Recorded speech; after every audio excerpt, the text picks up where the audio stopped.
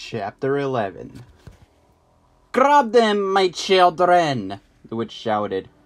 "Get us out of here!" Jack screamed, kicking up from the floor. "Go, go, go!" "Fly!" May yelled, pulling up on the broom. "Fly, broom!" At the princess's command, the broom leapt into the air, just above the first few children that lunged at them, then shot forward like an arrow, straight at the monsters blocking the doorway. Jack ducked his head, and May screamed in terror as they plowed right into the creatures.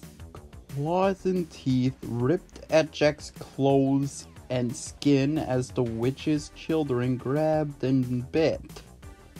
But the broom never stopped. A second later, they were through the mob of creatures and out into the night sky.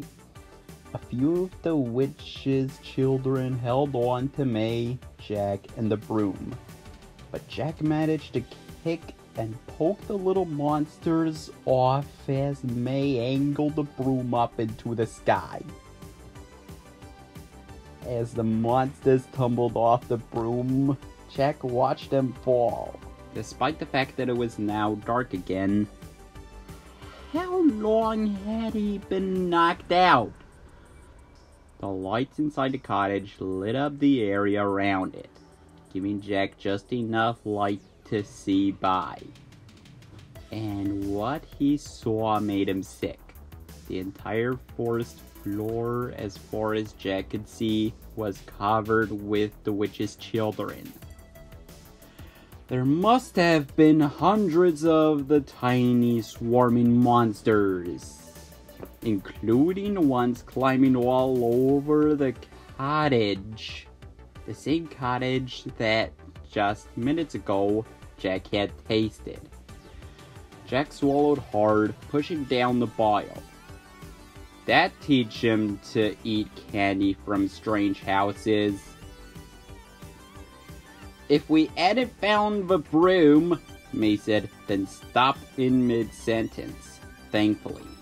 Jack glanced down again, but as they rose, the children quickly blended into the forest floor. Soon, even that was blocked by the trees, the tops of which they quickly rose past.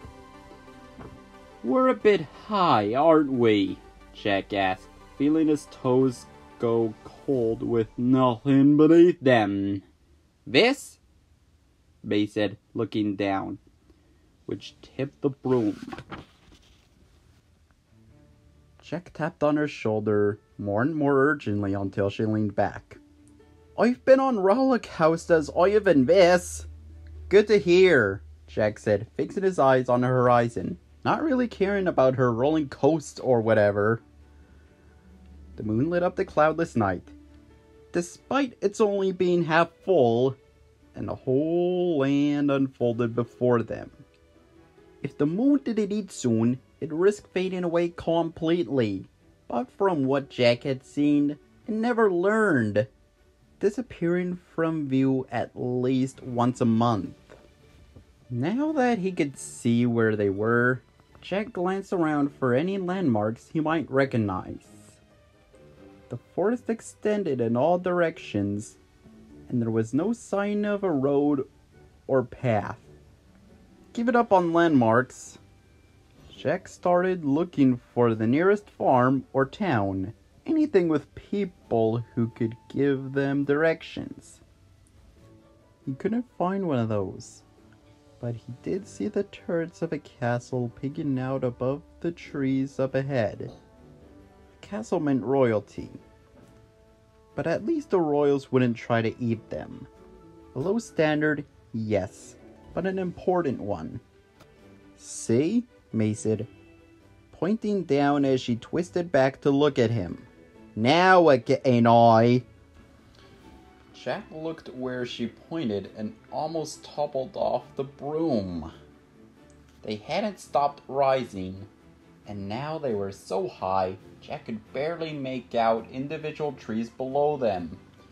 "Broom!" Jack yelled, his voice cracking. "Stop going up! Go forward!" The broom ignored him. "Broom!" May shouted. "Stop rising and fly straight ahead!" Instantly, the broom stopped rising and began to inch forward. May turned around and smiled. "It likes me better," she said, and the broom purred beneath them. Jack sighed, happy not to be flying any higher. "It's probably used to listening to the witch. Maybe you reminded of her." She glared at him. "You want me to tell it to drop you?" "I take it all back," he said quickly, not willing to test if May was joking or not. "You're wonderful and beautiful and amazing." "That's what I thought," May said, and turned back around. "Point it toward that castle over there," Jack said, and she pulled on the handle until they were pointed at the large stone fortress. And just like that, they were off. If by off, one meant moving along at a slug's pace. And not the pace of one of those magic slugs that were larger than a horse, with super slick oil that they skated on top of either. Granted, their oil was valuable, since it kept metal hinges from sticking, but still. "I'm going to give it some gas!" May yelled, interrupting Jack's slug oil musings. Before he could wonder what she meant by gas, the princess leaned back to brace herself, an act that almost made Jack lose his balance again. "Stay still," he hissed at her, his heart in his throat. "I almost fell off." "Oh, calm down," she said, reaching an arm behind her to hold on to him. "Ready now? Broom, fly forward as fast as you can. Ready? Go!" Jack doubled his grip on May, locking his hands around her stomach and his knees around the bottom of the broom. It wasn't enough. The broom bolted forward like lightning, faster than a galloping horse, faster than a winged horse even. At that speed, they were going fast enough to pass the castle that'd been several days' walk away in less than a second. At that speed, they were also going fast enough to send Jack tumbling right off the back of the broom.